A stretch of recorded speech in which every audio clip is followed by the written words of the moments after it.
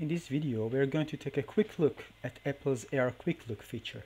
I've already embedded a USDZ file which contains a 3D text object that I've created using an online 3D design tool called Vectary.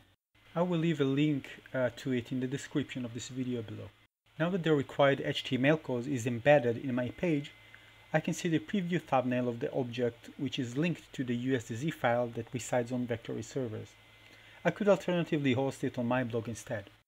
The vector icon of the cube shows us that this is a USDZ file.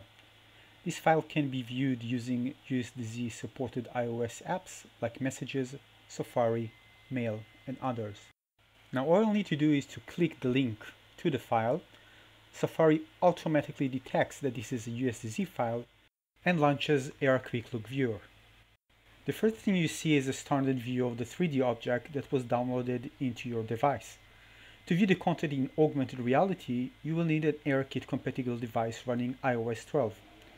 Now I click the AR button to initialize the augmented reality view. The camera stream starts and a semi-transparent view of the object appears on top of the camera feed. Shortly after, ARKit quickly detects a surface and places the 3D object on top of it. You can now rotate, move, and scale the object as you find fit. It's an amazing technology that makes sharing 3D content easy, very easy, over the web.